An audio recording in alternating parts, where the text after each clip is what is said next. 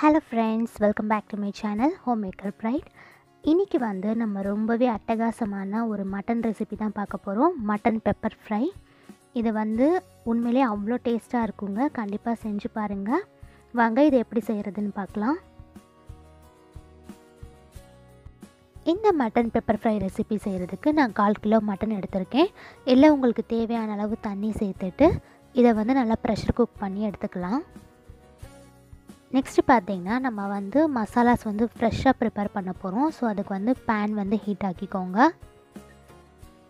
Pan heat ஆனதும் ஒரு 2 teaspoon மல்லி சேர்த்துக்கிறேன்.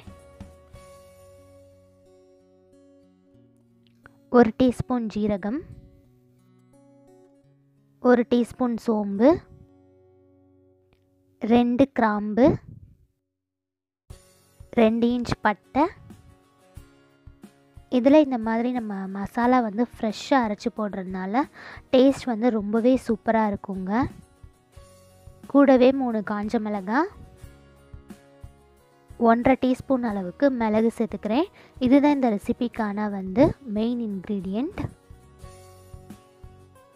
எல்லாத்தையுமே லோ ஃப்ளேமில் பார்த்து வறுத்துக்கோங்க, எதுவும் கரைஞ்சிடாமல் பார்த்துக்கோங்க. கூடவே 5 பெரிய பல் பூண்டு சேர்த்துக்கிறேன்.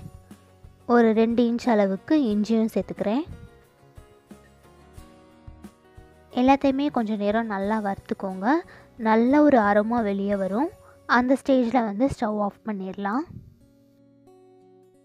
வறுத்ததுக்கப்புறம் இதை ஆற விட்டுட்டு நெக்ஸ்ட்டு இதை மிக்சியில் நல்லா ஃபைன் பேஸ்ட்டாக அரைச்சி எடுத்துக்கலாம். இந்த மாதிரி மிக்சியில் நல்ல ஒரு ஸ்மூத் பேஸ்ட்டை அரைச்சி எடுத்துக்கோங்க. நெக்ஸ்ட்டு ஒரு பேனில் ஒரு 3 டேபிள் ஸ்பூன் அளவுக்கு ஆயில் சேர்த்துக்கிறேன். கூடவே 1 ஸ்பூன் அளவுக்கு நெய் சேர்த்துக்கிறேன். நல்ல ஒரு அரோமா கொடுக்கும்.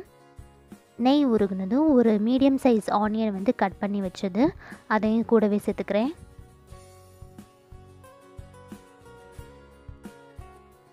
கொஞ்சம் கருவேப்பிலையில் சேர்த்துக்கிறேன்.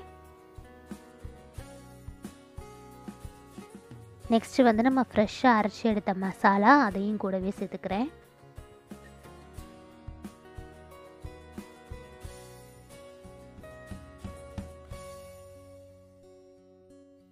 எல்லாமே கலந்து விட்டு இந்த மசாலாஸோட பச்சை வாடை போகிற வரைக்கும் கொஞ்சம் நேரம் நல்லா வதக்கிக்கோங்க.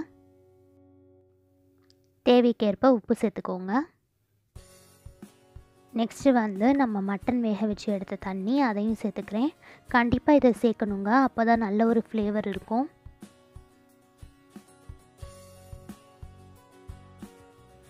இது கொதிக்கிற வரைக்கும் நம்ம வெயிட் பண்ணலாம். பாருங்கள், இது நல்லா கொதிக்க ஆரம்பிச்சிச்சு. இந்த ஸ்டேஜில் நம்ம வேக வச்சு எடுத்த மட்டன் சேர்த்துட்டே வந்துடலாம். மட்டன் பீசஸை ஆட் பண்ணிகிட்டே வந்துடுங்க.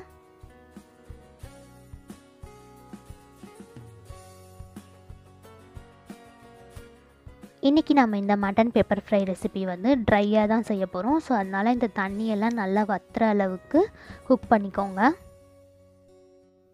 பாருங்கள், இந்த ஸ்டேஜில் தண்ணியெல்லாம் ஓரளவுக்கு நல்லா வத்திருச்சு.